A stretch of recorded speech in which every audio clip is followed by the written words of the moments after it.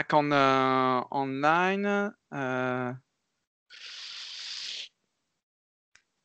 And so this afternoon, actually, I was announcing hands-on a bit early. We decided it was good after the back to basic part that we had this morning to propose something a little bit more in focus on hot topics. So there we will start a session given by Raphaël and Kongduk on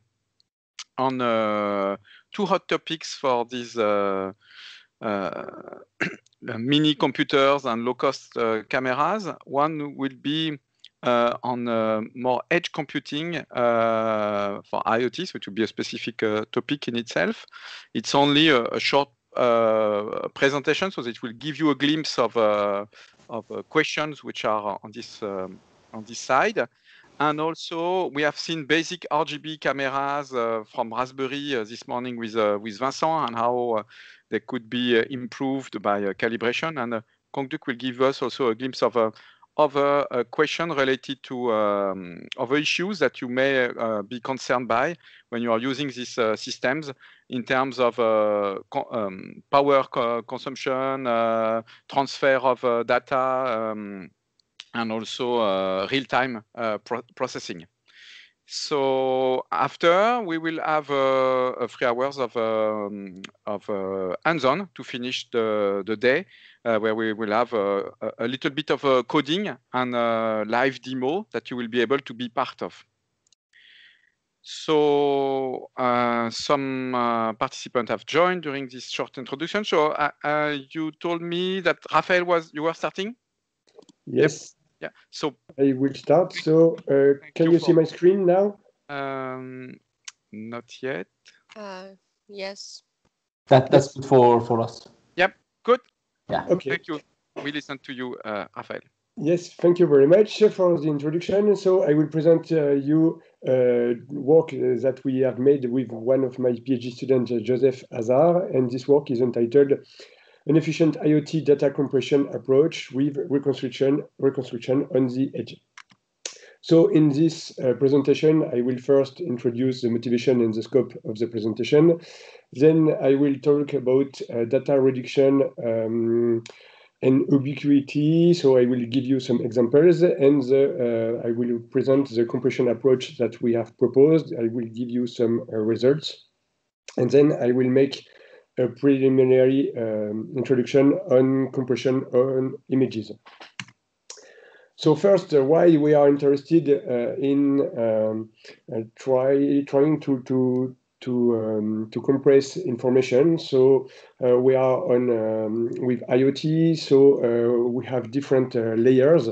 First, we have a first layer in which you generate some data. Then we need to communicate the data to a server on which you can process the data, and then finally at the last layer you can interpret the data you have. On the first layer you have energy problem. You could have energy problem, and you have a ubiquity. So what is interesting is to reduce the amount of data that you will transfer with the communication, in order to have the small amount of data as possible on the edge or on the fog. And on the edge and on the fog, you can use different techniques, for example, filtering, enhancement of the data augmentation, classification, or so on. So in this work, what we are interested in, we are interested in reducing the data, and we can consider different scenarios. First, we will consider the scenario in which you are you are in the case of body area sensor network. So you have some sensors on one body, for example, and one sensor is able to measure one physiological features. But in practice, what you can have is a real-world application on which you can have different other sensors that can measure multiple physiological features, or you can have a wearable computing in which, For example, this smartwatch is able to measure different physiological features. And according to what you are doing, you can have less ubiquitous or more ubiquitous according to the device that you are using. So the goal is in this work is to try to reduce the data. And for that, what we will try to do is to use compression on multivariate medical time series. What we would like to do is to have a method that allows us to compress floating point arrays, because most of the time, if you have integer, it can be interesting, but it's more interesting with floating point arrays. In order to achieve high compression ratio, what we will do is we will use lossy compression, so we are ready to lose information. And we will see how to tackle this. And then we would like to control this loss of information. What we want is to have something as fast and as efficient as possible on the device, because we have a low amount of energy. We would like to have something which is near real-time application and easy to deploy, and that works well with smooth or jagged time series. So what we propose to use is an approach that has been proposed by a French colleague, which is called Franck Capello. Sorry for the capital, I forget it, and his team in the USA. So they are working on data compression in the high performance computing. And what we propose to do is to adapt their techniques for IoT. What is the principle with the method they proposed, which is called SZ for squeeze? You have a two-dimensional input array.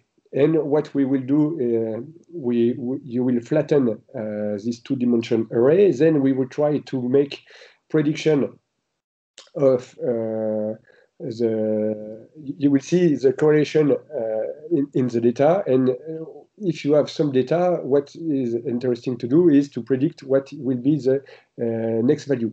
So if you are able to make a good prediction, it means you are able to fit the data you have and to reduce the amount of data needed. And the method they have proposed is very interesting, because it enables to make prediction with different kind of fitting. So I will not detail this precisely. What is interesting is, after you have used this method, you have a part of data which cannot be predicted anymore. And at the last layer, or last step, what you will do is to use lossless compression, which is a standard compression, either the Huffman algorithm or LZ77.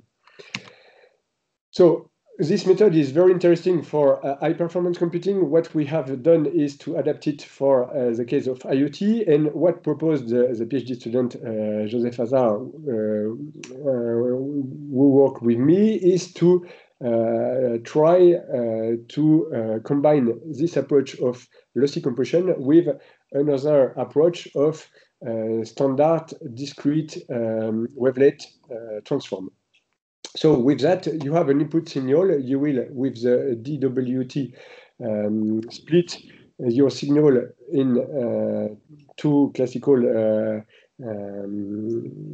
parts, one for the details and one for the approximation. So suppose you have this 1D signal. The first level of approximation will be this one, and the second one will be this one. So the goal in the combination is to see if it's efficient or if it's interesting to use this classical discrete wavelet transform with lossy compression. So the DWT will give you the data smoothing and denoising. So this is the general approach we have proposed. So you have an input signal here. It's multi-dimensional time domain. because of the wavelet transform, you will have only the approximation of, you will only consider the approximation of your signal. Then you will transform your n-dimensional signal in a one-dimensional. We will apply the SD approach, which will use the best fit curve fitting. Then it will represent the data in binary format that will be compressed. And after the compression, you can send this binary format on for example, Wi-Fi or LoRa or any communication you want. And on the edge, what you will do is to be able to use the SD decompression, then the wavelet transform in order to return in the time domain of your signal. And then what we will use is a deep learning model to enhance the data representation. So the goal is to see what threshold is interesting in the SD compression and in the DWT level of decomposition. So here it's time series dataset that I will present in a few seconds. And what we can observe is here, if we compress the signal very significantly, of course, we will lose a lot of accuracy. So the accuracy is here and the compression ratio is here.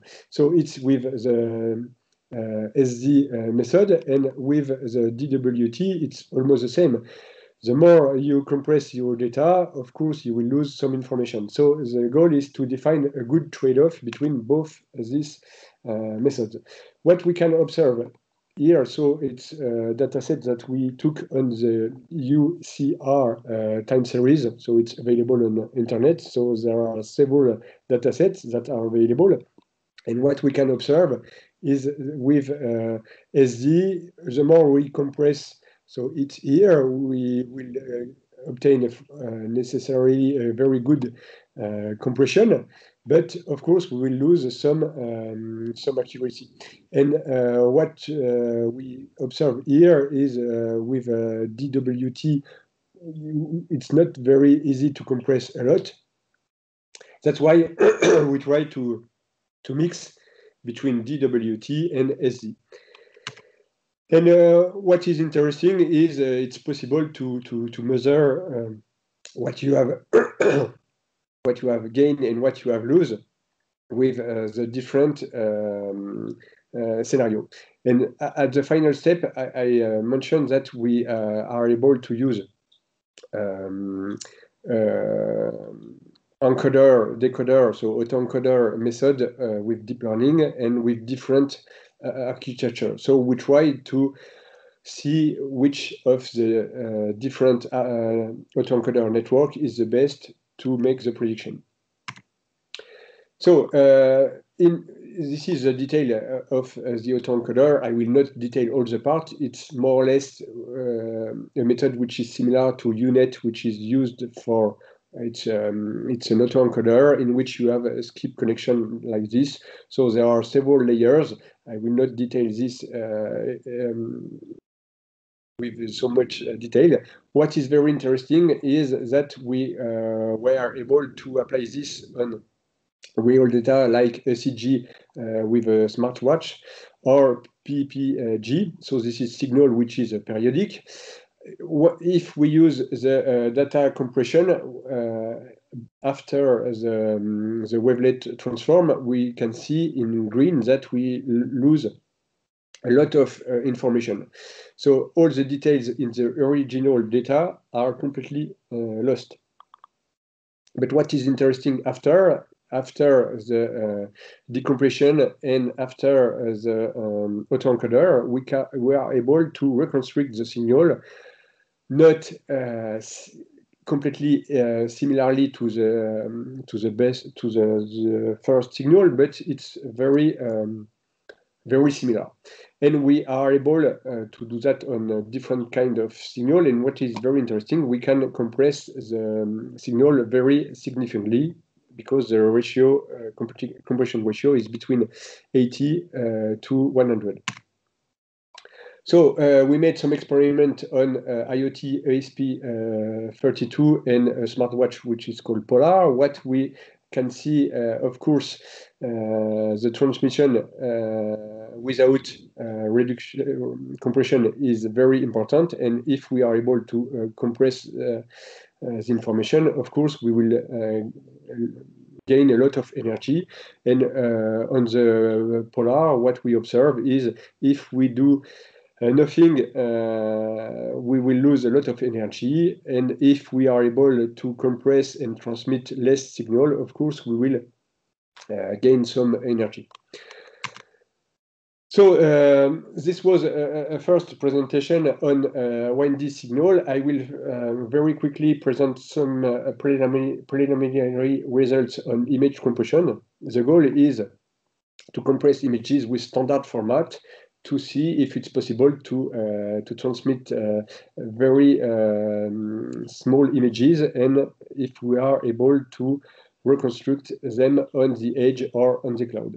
So what we will do, we will take an image on IoT devices. We will scale down the image, so reduce the size by, for example, 4 in each dimension. Then we will compress it with a very low rate quality. We will send the very small image, and on the cloud, we will be able to reconstruct this image. So this is the schema. We have, for example, this IoT device, which costs between 10 or 20 euros.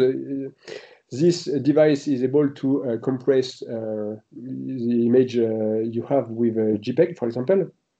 Then we will use downscaling. We will compress it. So, for example, this is a compression. I don't remember in this image. Maybe it's 5 quality of 5 up to 100 in JPEG compression. So the image is very low. Then when you receive the image, you will decompress it. And what we will use is an algorithm on the cloud that allows us with deep learning to denoise and to make super resolution. It means you can increase the size. And at the end, we are able to reconstruct this image compared to this one. So here it's some presentation with two kinds of image compression. So the classical JPEG compression and BPG, which is another format which can be used on, for example, Raspberry Pi Zero. So this compression is better, but it takes much time. So what is interesting here? For example, if you take JPEG compression, so we took a dataset of size 768 by 512.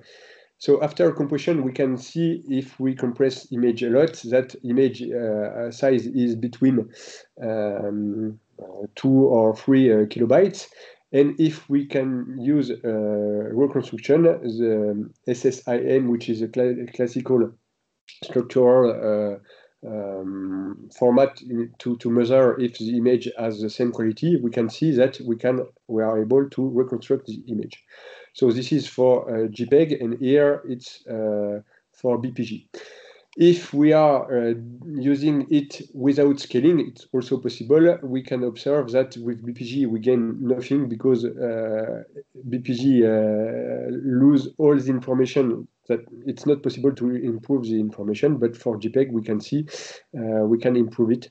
So here the compression file is a little bit bigger because we do not scale the image. Finally, another work on which we are trying to work. Here we consider that we will send images with the UDP protocol line by line, and we will consider that many lines are lost. So all the, for example, if I ask you what you can see on this image, it will be very difficult for a human. We use exactly the same technique. We reduce the image, we transmit it, we consider we have a lot of packets that are lost. So more than half, maybe 80% of the packets are lost. Each packet represents a line. We are in RGB, so it means we have three channels. And here, the algorithm is able to reconstruct this image, here also, and here also. So we think this is a solution in scenario in which you have some failures in the transmission. So what is the conclusion? We proposed something which is based on a lightweight version of SD, which is unable to use on ESP32 or smartwatch as presented. We have defined a good trade-off, and it's important to study it between the ratio compression and if the classification performance or the reconstruction performance. In order to improve that, we have used a deep autoencoder for the data enhancement, and we are able to work on data compression efficiently with low rate, and we propose to use image reconstruction on the cloud.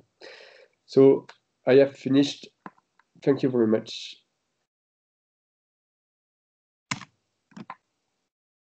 Okay, Raphaël, thank you. So, okay, as we said, a little bit more advanced than what we had this morning. Of course, we wanted to go in more detail. Maybe to be sure people connect with what we have currently. What we have shown this morning is acquiring an image with a camera and on a single computer. And here, in your case, in the cases there were several systems that can acquire and transmit information to the global server, and with another place where you would do some processing. So can you explain explicitly what you call the edge in this architecture? Yes, so in fact, the edge here is classically, so if we are here, the edge is a Raspberry Pi, for example. Mm-hmm. So here we have a very small device like ESP32 or a device, so if you, ESP32 or anything that can, that is not powered with energy. If you are dealing with 1D signal, of course, it can be a Raspberry Pi. If you are dealing with images, the reconstruction needs to be, it can be stored here in the Raspberry Pi 3 or 4, for example. And then if you want to make the whole processing, you need to use a bigger server with cloud computing. Okay. But in the scenario I presented, it's only we consider we have only one IoT device, and we will do that for all the IoT we have, but they are not connected together. Okay, and so. So in our case, actually, we managed to do some processing on each Raspberry Pi. Because we acquire images every, let's say we said this morning, 15 minutes. We have 15 minutes to process a single image, which is, I mean, good enough for even if for a long calculation. How would you compare this kind of constraints by comparison with the IoT more for health and earth rate evaluation? Does it open